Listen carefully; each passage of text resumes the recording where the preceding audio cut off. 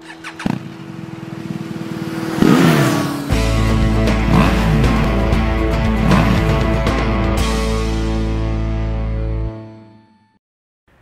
back, Chris here, Flying Brick Motorcycle Accessories. I want to talk about security today to you guys.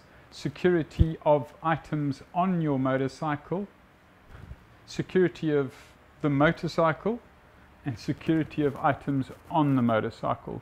Starting with the bike itself. Many people may choose to use a disc lock.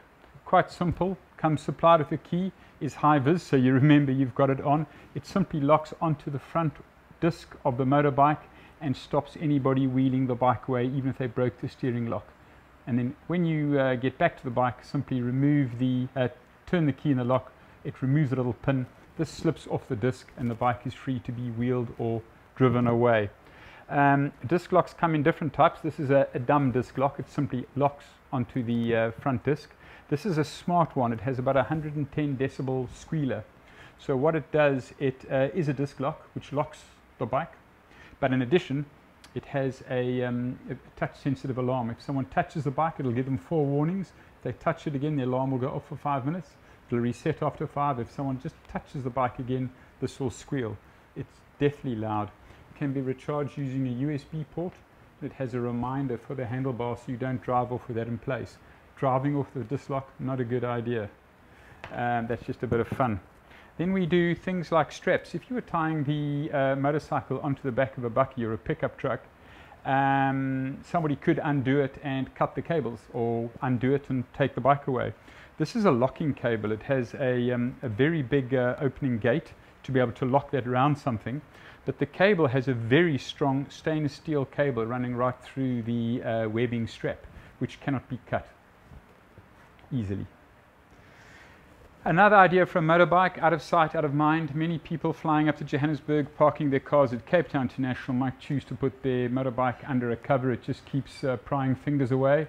The only caution with these is that you do need to either keep it away from the headers, the hot exhaust, or you need to wait till the bikes cool down, because this is a thin plastic and it can melt on a hot exhaust. But they're invaluable for keeping prying fingers away. Another item very good for scooters or smaller motorbikes that don't have a handguard is this LX lock. The LX lock clamps around the handlebar and it clamps the front brake on. So the bike can't be wheeled away because you can't release the front brake. Simple but effective. Does not work on motorbikes with handguards. Bare handlebars works perfectly, the LX lock.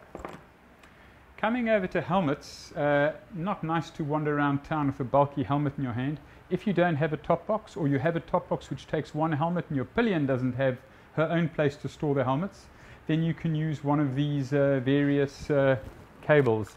They're basically a carabiner with a combination lock, and they also have a cable that you can put through jacket arms and attach your jacket as well to your bike.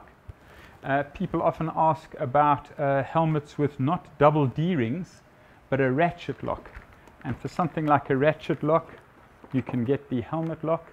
It's a stainless steel bit of metal. It slips down the ratchet and allowing you to lock to the motorbike a ratchet helmet, using the bike's own helmet lock, or else using one of the aftermarket locks we provide. Again, we have smaller straps on a similar theme. You could lock a helmet with that on the bike, and again, if you can see, it has the steel cable running right through, and these are blind rivets riveting the end so they can't be undone. You'd simply wrap that around the helmet and lock that to any sturdy part of the motorbike. So whether it's for accessories to lock onto the bike or to lock up the motorcycle itself, we have the accessories to suit. Pop on over and visit us at our online store, www.flyingbrick.co.za, and safe riding.